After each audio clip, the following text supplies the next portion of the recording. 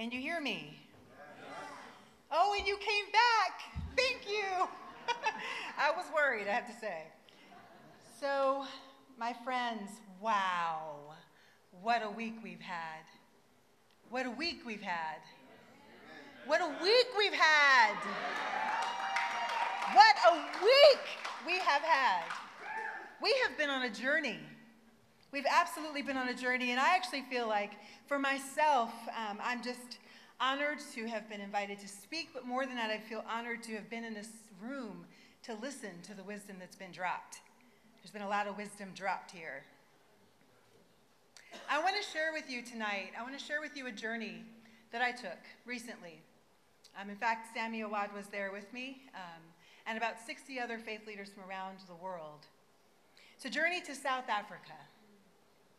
And in this journey, what I want us to do is I want you to imagine what you're seeing as I share with you what happened actually in this time in South Africa. But I also want you to imagine things that might sound a little familiar to you.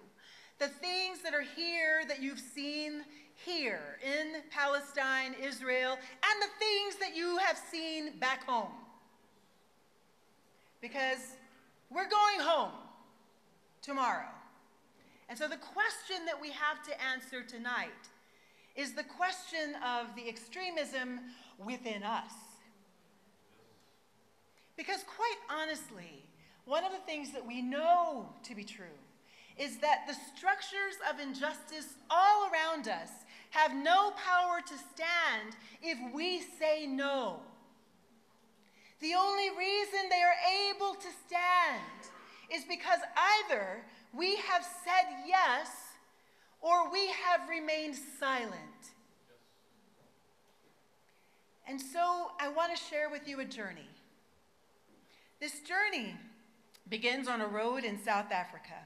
I arrived, and some friends on the first day that I was there, first full day, they hopped me in a little car, it's like a little hatchback car, and they said, "We want to show you Cape Town." It was Cape Town in particular. Now, Cape Town, you have to understand, is one of the most, if not the most, inequitable cities on the planet today. At least they tout that. A lot of other people tout that too, but actually I really believe it after having seen what I saw. So they took me, and they decided to take me down by the Cape first, by the Camps Bay. And Camps Bay, if you don't know, is an area that's plush. I mean, it's just green everywhere. It's fauna bursting from the soil. It's homes lining the mountainside, all looking over the bay and over the ocean on the other side.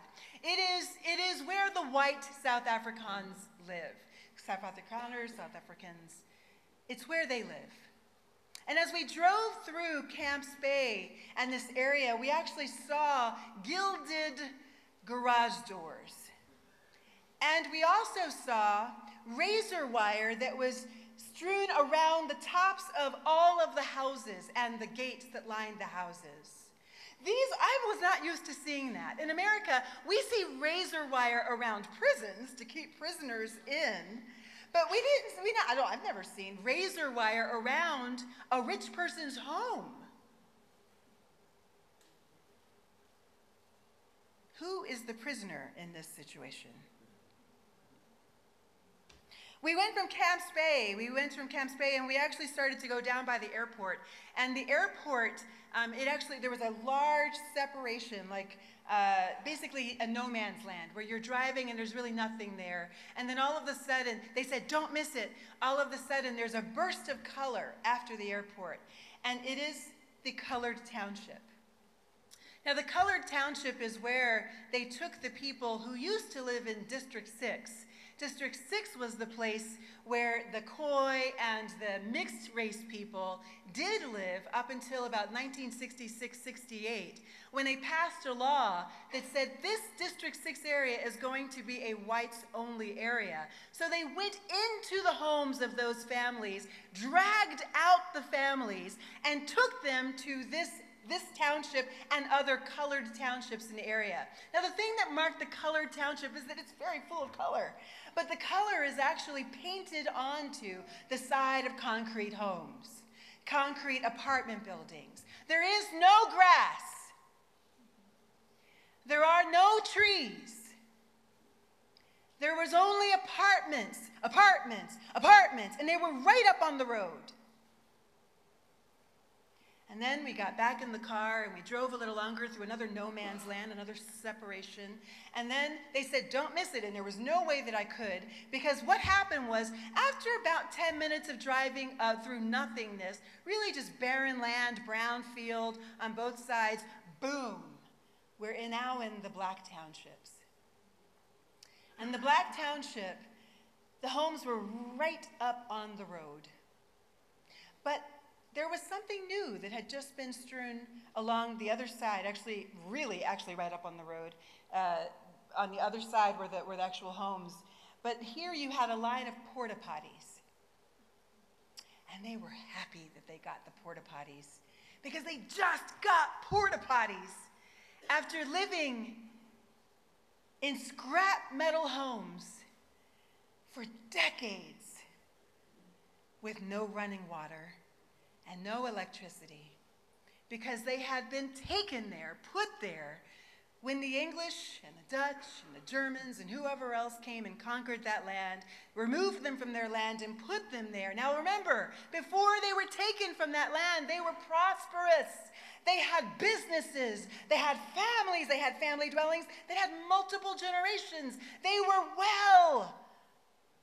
But now they live in land that is, they have houses that are strewn together with tin and steel. And they rejoice over porta potties. And when we got out of the car, later I was able to get out of the car, you could literally smell the smell of feces rising from the ground. How do Christians live like this from day to day? Live in this from day to day in South Africa? I wondered as we drove back home. How can you be a Christian in this place and live with yourself? And it hit me, there's two ways. Either you fight it, or you adopt a theology that has nothing to do with it. Isaiah 58 is my text, our text for tonight. Isaiah 58, the context of Isaiah 58 is actually, it's before the Assyrian siege of the northern kingdom and the Babylonian siege of Jerusalem. And the state of the people is actually outlined for us in the text. The state of the people, you can see it in verse 2. In verse 2, where it says, they seek God. They delight to know my ways, God says, as if, and Mark Laberton kind of sat on this for a minute a couple of days ago, as if they practiced righteousness and didn't forsake the ordinances of God. As if. And we see in the text, they're living one way inside the church and another way inside daily life. Another way to put it is that they have separated out their relationship with God from their relationship to the least of these. You can see it. In the text, you see their relationship with God is that they're seeking God. They want to be close to God. They delight to know God's ways. They're even fasting. Fasting is a spiritual practice. There's an earnest appearance of desire for God. And yet, their relationship with the least of these at the exact same time is that they are serving their own interest. They are oppressing their workers. Can you imagine? Just picture it. Someone fasting here and then going back and withholding wages from their workers here while fasting. They're quarreling and fighting. They're allowing the hungry to stay hungry. They're allowing the homeless to stay homeless. They're allowing those who have been stripped to remain naked and vulnerable. And they're even allowing their kin, their own kin in distress, to remain in distress. And here's my favorite. They're pointing the finger. They're pointing the finger. Now, what is that about? It's about avoiding responsibility. He did it. She did it. It's their responsibility. And then, my penultimate favorite, they're speaking of evil. Now, I don't know why, but I get curious about the actual words sometimes, so I look it up. And the word speaking of evil, the word speaking there is the word aven, or evil rather, is aven, speaking of evil. To exert oneself in vain is actually what it means. To exert oneself in vain. To talk about justice, but not do justice. They're talking, but not ever doing. And really have no intent to do. Now flash forward one day. I'm on a pilgrimage, and I'm on Robben Island. And I'm with a group of people who include Sami Awad. And we, on our first full day, we do a pilgrimage around the island. We walk around, and we're going to different sites, and we're really kind of considering the implications of what we're seeing. Robben Island, if you don't know, is the place where Nelson Mandela spent 18 years of his 27-year imprisonment. The first place that we went to on Robben Island was the lime quarry. The lime quarry was the place of dehumanization. It was utter futility. They would cut rock on one day, and then they would pick it up, and they'd have to walk it all the way over, miles away, drop it. The next day, they'd come back, they'd pick up the same rock and bring it back to the quarry. And they did this again and again and again and again and again and again and again, and you get the picture. Futile work, fruitless work, is the very definition of dehumanization in Scripture. But you know what they did? They transformed the lime quarry into the University of the Struggle. They literally taught young men who did not know how to read in the lime quarry. They taught the principles of the struggle to the young prisoners who were political prisoners. They taught those principles in the lime quarry. The lime quarry became the University of the Struggle. The next place we went to was Mandela's cell, and everybody wants to go to Mandela's cell for good reason. He slept on a mat about that big and about that wide for 18 years on concrete floor in a place that is devastatingly cold in the winter and devastatingly hot in the summer. And all of the prisoners in this block were cordoned off, quarantined from the rest of the prisoners. So there was isolation as well, which is also dehumanizing. And he lived in a single cell by himself, an isolation cell. Again, dehumanizing. But outside of his walls, they actually had a little courtyard where they played tennis, believe it or not. He played tennis. But instead of just hitting the ball back and forth, they cut a hole, a slit in the ball, and they would communicate to the other prisoners with messages inside the tennis ball. Oh, sorry, went over the fence, sorry about that. They got it, and they got the messages. And he also cultivated a garden. A garden.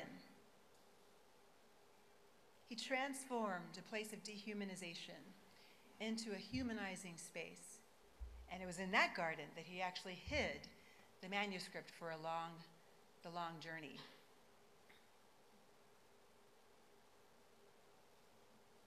You see, the spaces that were meant for oppression were actually transformed into places of resistance, of dehumanization. And that was a word that stuck out to me that day, that the anti-apartheid movement was actually more than anything else. It was a movement of resistance.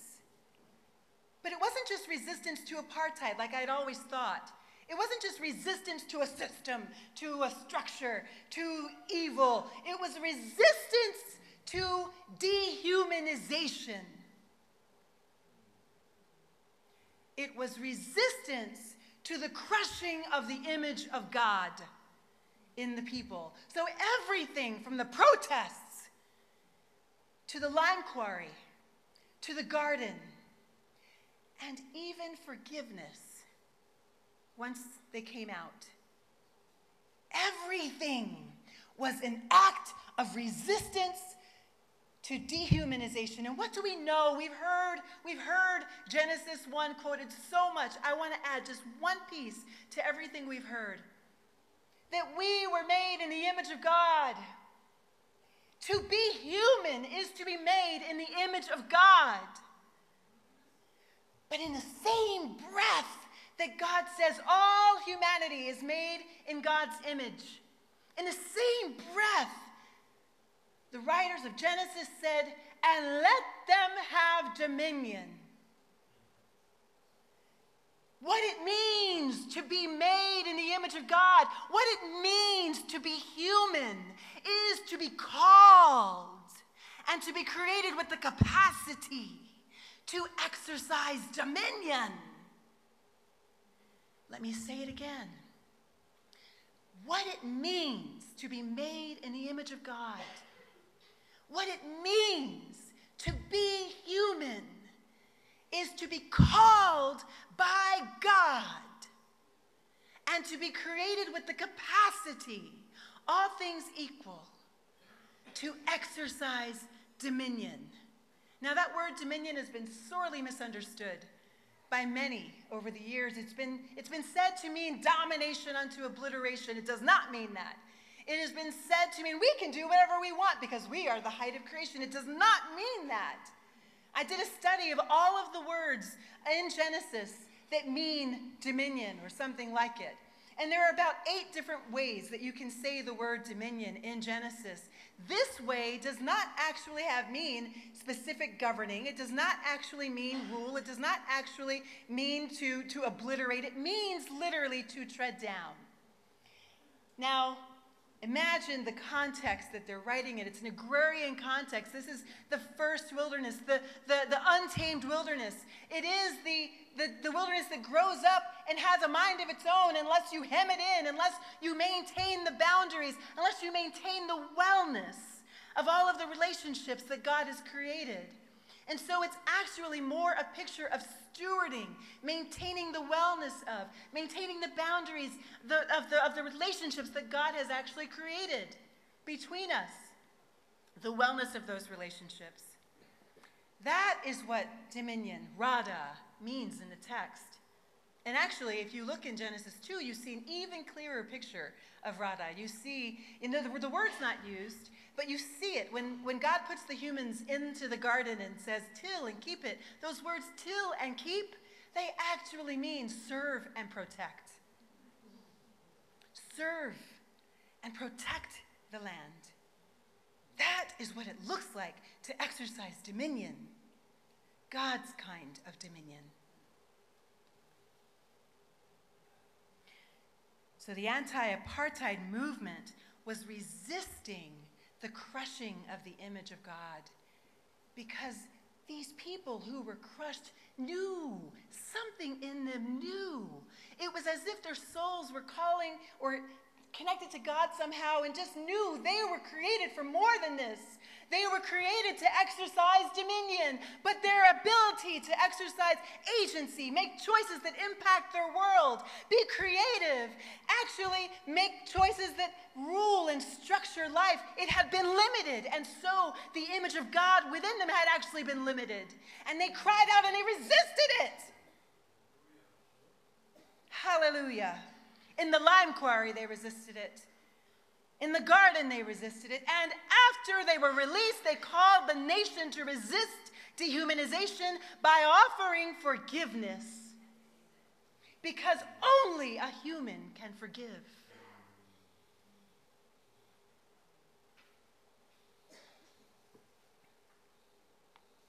Now, earlier today, we heard about the logic of love.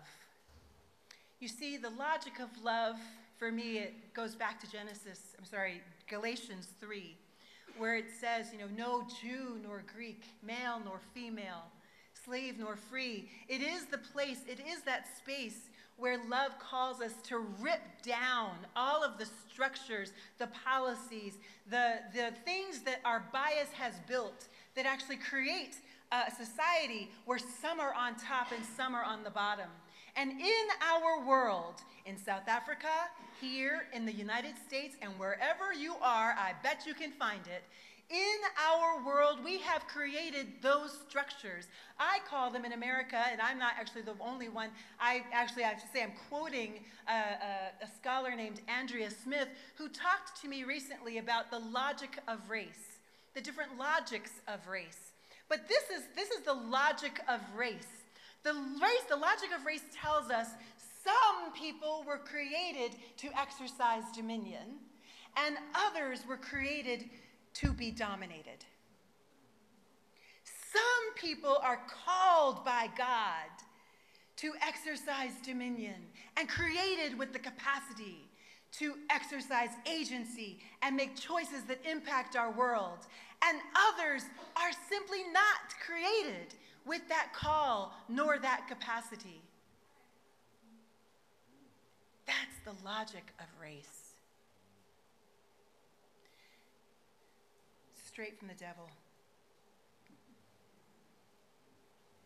You see, the logic of love does not call us to be colorblind. The logic of love calls us to see the image of God in both Jew and Greek, to see the call and the capacity in both to exercise dominion. Now, in South Africa, the interesting thing is the white South Africans' response to forgiveness took it as a message for them, for themselves. We've been forgiven. Yay! So now we can go down and have coffee without anything on our back. We're good. We can go to the cafe, which they do all the time, and, buy the seats, sip the tea, no big deal. All right, we're good. But I was walking back from Mandela's cell, and I realized, it hit me. That call to forgive was not for the sake of the white South Afrikaners and the white South Africans. It was for the sake of the black and the colored South Africans, because it released them. It cut the tie that bound them to their oppressor. They no longer needed to shake what they needed out of their oppressor. They released their oppressor from needing them anymore. Now they had to get what they needed from God. That's what forgiveness did. But if forgiveness is not the message for the white South Afrikaners, then what is? Repentance. Repentance. Repentance. And as I walked back from that cell, I was walking with a young man named Nkosi who lives in the Black Township today. And remember, this is 22 years after the end of apartheid. And I asked him, what would repentance look like in South Africa today? I mean, without missing a beat. His foot was coming up, and before it hit the ground, he said, restitution.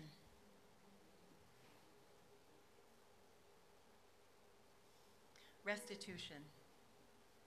To restore the people to the land from which they were taken. Restitution. This is the rising conversation in South Africa. And the implications for us in the U.S., those of us here in the room in the U.S., and those here in Israel, Palestine. You see, South Africa, U.S.ers, South Africa got its ideas from us. Structures, policies, the very idea of separation. They got it from Jim Crow, and from slavery, and from the way that we treated Native Americans, the indigenous. South Africa is 22 years out from its colonizing experience. The U.S., African Americans count is 50 years out from its colonizing experience, because Jim Crow was a colonizing experience for us, and it ended with the passage of the Voting Rights Act, Civil Rights Act. And the thing that struck me this week is that Palestine is still under its colonizing experience. We all still have structures of colonization in place. In the US and South Africa, it's de facto economic segregation. Here in Palestine, it is a structure called the Wall. And it is a web of laws, much like our Jim Crow laws, that prohibit movement, that order the course of life and limit the capacity of Palestinians to exercise dominion. It is a structure that crushes the image of God. And in all of these places, those who are empowered by the structures, those Christians, tend to solve the problem in the cognitive dissonance of living there by building compassionate ministries and charity. But few fully repent of the systemic structures and systems that cause the disparity in the first place. In the US and at home, wherever you are, we still have de facto segregated housing, de facto segregated schools, de facto segregated jobs, de facto segregated health care, de facto segregated justice system. And we still have people living on reservations with no running water. So what would repentance look like for us? What will it look like for you, wherever you are going home to? The text in Isaiah 58 tells us it looks like fasting from injustice. It looks like undoing the thongs of the yoke. It looks like breaking every yoke. It looks like speaking and doing justice. It looks like satisfying the needs of the afflicted. It looks like protecting, cultivating, serving the image of God in all the people in every corner of every space where we live. It looks like rejecting the logic of race. And it looks like accepting and embracing the logic of love. In America, it might look like the redistribution of health care to the poor. It might look like the redistribution of good education. It might look like the redistribution of pollution. Somebody say Flint. It might look like the reenactment of the Voting Rights Act to protect the right of the oppressed to be able to exercise dominion in the most fundamental way that a democracy offers, which is to vote. And it might look like the redistribution of immigrant rights, the protection of children who are being deported or who have their parents being deported. And I'm talking about America, but this is not only America. These issues exist everywhere. Everywhere colonization has touched. And now what would be the result? What would be the result if we were to repent, really repent? It would look like, the text tells us, our healing would spring forth. Our light would break forth. Our ancient ruins, would be rebuilt. Our foundations of many generations would be raised up. And then, and only then, could we legitimately be called repairers of the breach.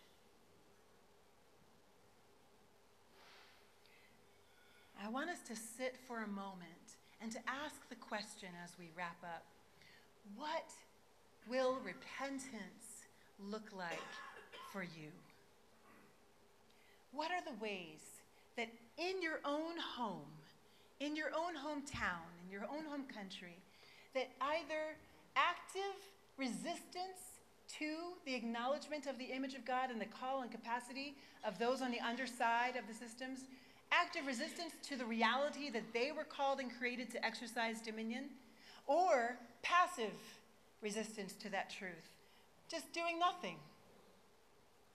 Being more concerned with how your Bible study went than with how the poor and the least were doing in your town. How do we have to repent?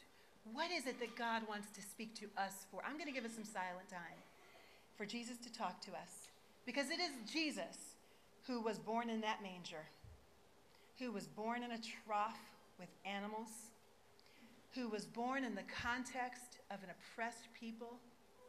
He was born only a few years after a major pogrom of his people from the Romans, where thousands were crucified daily. He was born at a time when God entered space and time and really declared that he was now going to resist the kingdoms of men as he brought the kingdom of God. So where is it that God is calling us to resist?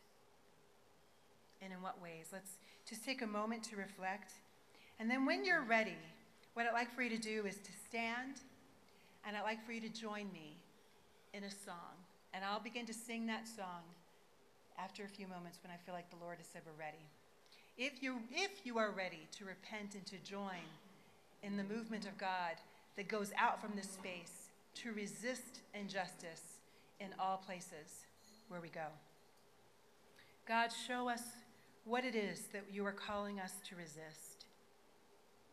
Show us the ways, Lord, that in our own hometowns, in our own home countries, there are those who, upon the logic of race, have been declared created without the capacity to exercise dominion or the call.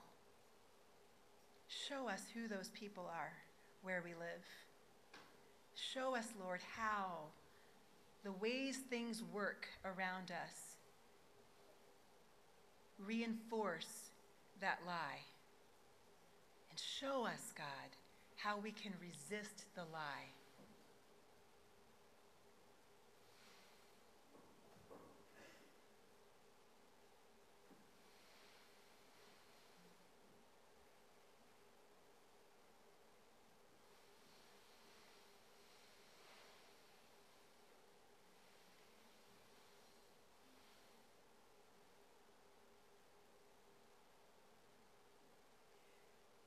When you're ready to declare your intent to resist the lie, please stand.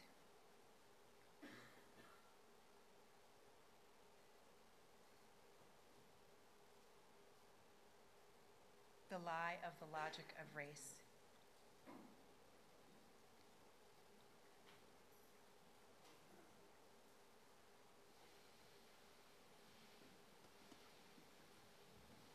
Thank you, Jesus. Thank you, God.